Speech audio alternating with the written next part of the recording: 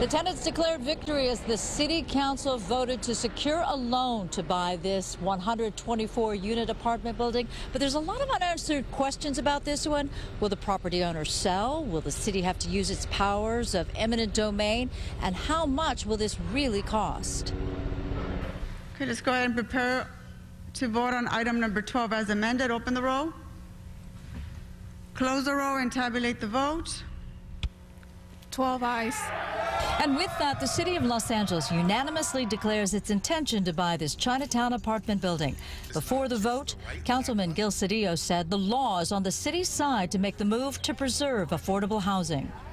It is unprecedented, but we do it for airports, we do it for stadiums, we do it for major public works projects. And so now is the time for us to move forward and to do it as part of an overall strategy to protect affordable housing. The vote sent tenants of the Hillside Villa apartments into the rotunda to celebrate. The victory came with a 3-year fight when the property owner increased tenants' rent, sometimes double or triple. As you can see, it says that my rent, it's going to go up to $2,666. The property owner could do that because the building was built with Community Redevelopment Association funds with a 30-year agreement to keep rents affordable. But that agreement ended, and the same is coming true for as many as 10,000 units across the city. What we do is not just the right thing to do, it's obviously the moral thing to do, but it's also legally sound. But the owner, Tom Botts, told Fox 11 News last year he's not interested in selling. I've been through many fights in my life, and one more is not going to hurt me. He's been quoted as saying he'd be more interested in converting all 124 units to Section 8.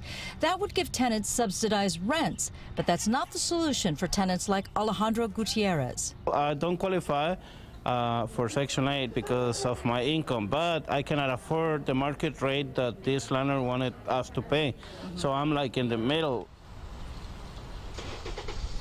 Well, multiple calls to the property owner's attorney, who was at the city council meeting today, went unanswered. But a letter to the council, Michael Leifert detailed the erroneous assumptions by the council when they made this move. He says that nearly half of the units here in this apartment building already Section 8. Also goes on to say that in order to buy the property and then rehab and repair each unit could cost $700,000 to $800,000, again, per unit.